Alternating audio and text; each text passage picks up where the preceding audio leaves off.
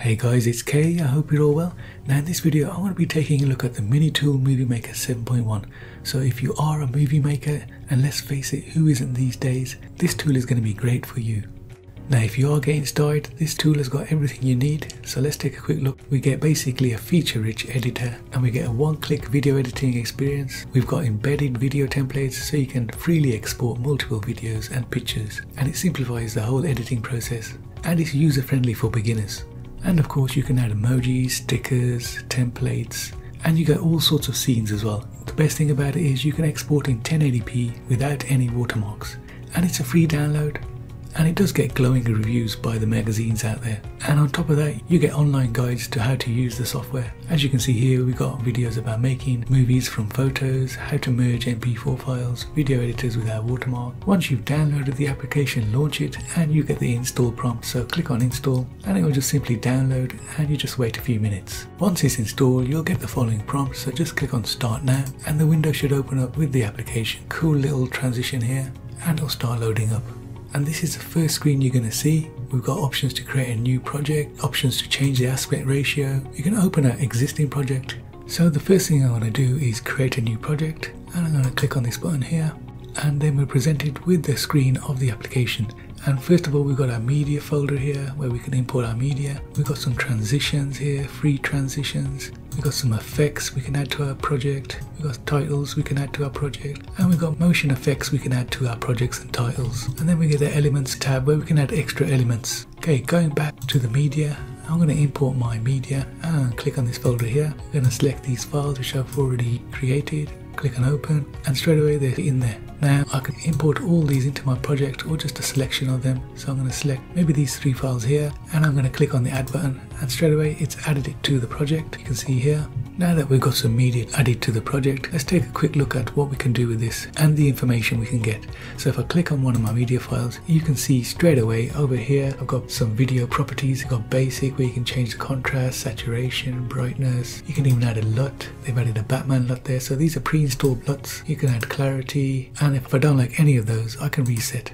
Now you can also click on the rotation tab and you can flip it upside down and you can reset it over here. You've also got a speed tab. You can change the speed. So if I reduce this, it's going to make that clip longer and it will play for longer. If I move the head here, click on it again, and I can reset that. Go back here, reset, and it's changed the speed back.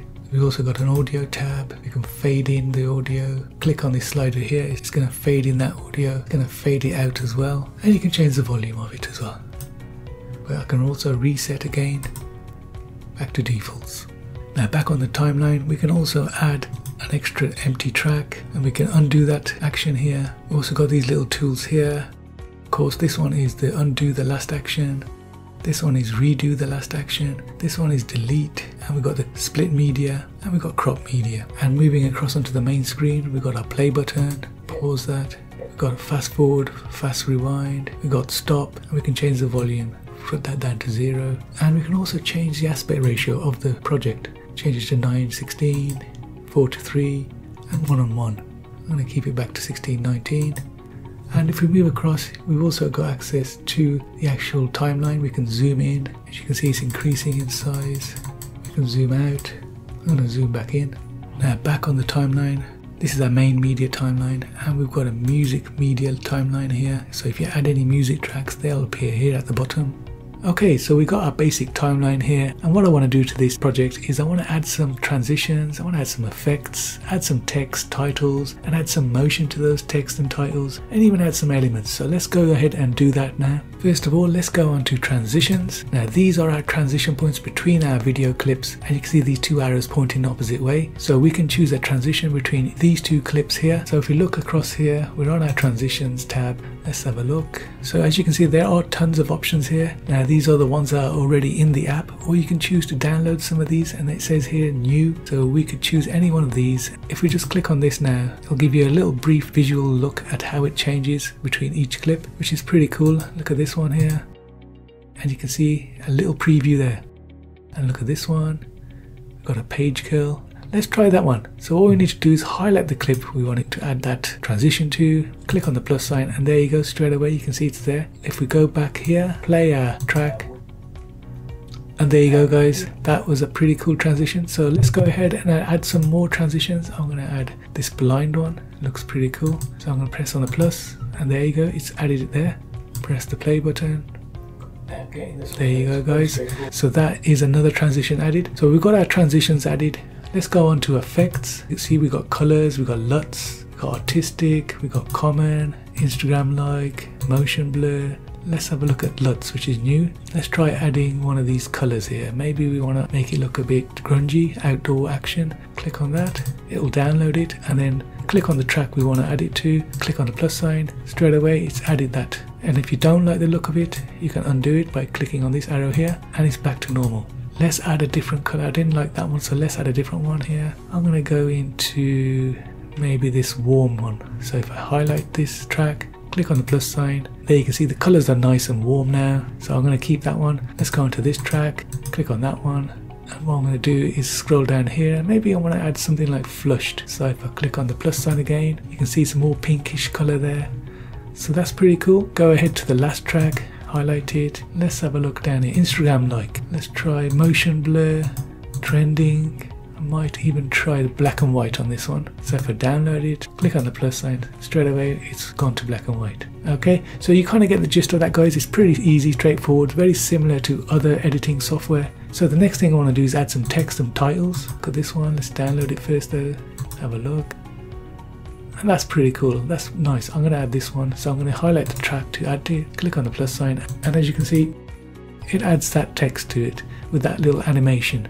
You can change the text obviously in there, and we're going to go here to the top on the right. Let's say I want to add on tech figures vid, and you'll see that will animate. Click on the play and there you go. Isn't that cool? Let's say I want to add another title to this track over here. Let's try this one. What's this one look like? Okay, that comes up like that. It's pretty nice. Let's add this one. This one looks good. Let's download it, have a look at it. Yeah, this looks good, so I'm going to add the plus sign.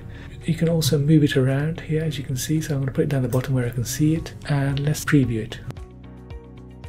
Yeah, I like that with the leaves. You can change the color as well. So you want to change the color of the text, change to pink. That looks nice. Change the background color. As you can see, lots of different things you can do to that text. Lots of little attributes you can change. So let's go ahead and look at the motion. Now, motion will actually affect anything you add this to. So you can add it to a title, you can add it to a video clip. Quick example, let's choose this one here. It gives you a little preview.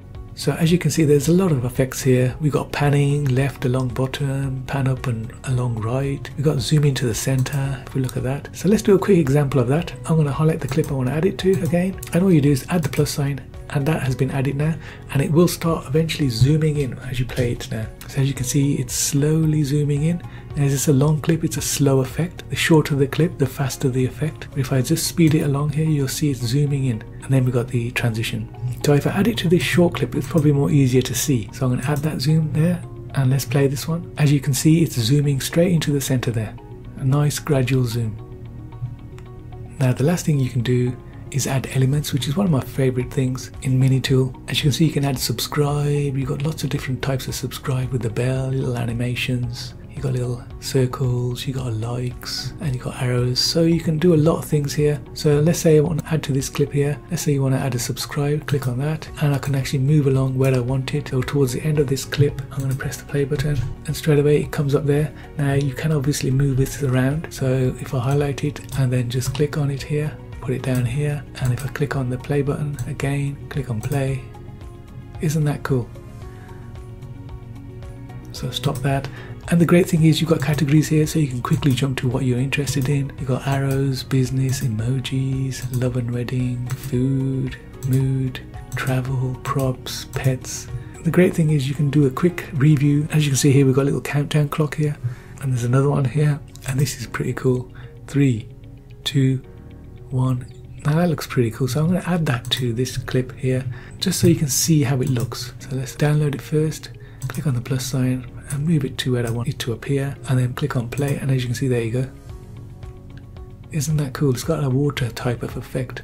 And the great thing here is you can see the tracks in effect here, so you can separate. Maybe you want to separate your titles, you want to separate your text, you want to separate your media, so you can add these all to different tracks. So you can see there, I've got track 1, I've got all my captions, track 2, I've got my elements, And the other thing you can do is look over here in your element properties, and what you can do is actually flip these. You can rotate them.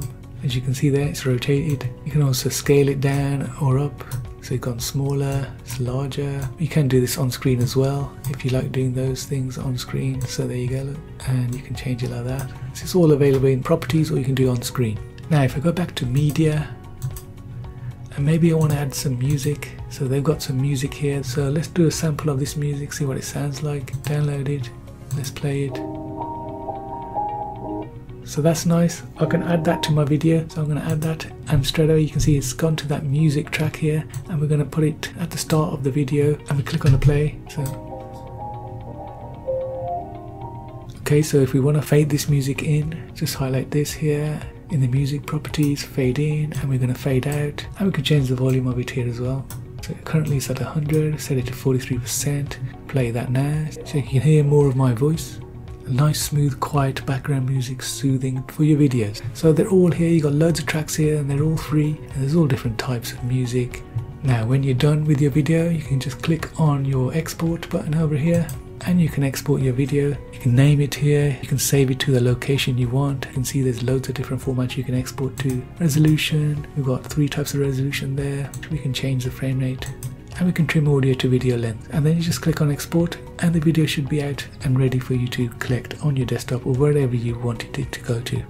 So it's an all-round pretty good tool, and if you do find that you are enjoying video editing as a beginner, you can go ahead and get the advanced version at a great price. You've got a free edition here, of course, here, which will give you all these features, but then you can get a monthly subscription, and an annual subscription will save you even more, and the ultimate plan at this price is going to save you the most. So you get all these extra features as you go up the tier. Now getting the software is very straightforward. Just click on the download link here, download MovieMaker, and you'll be transformed to this page, and it says it's downloaded, so you open that location, and you can simply just start the download by launching this application.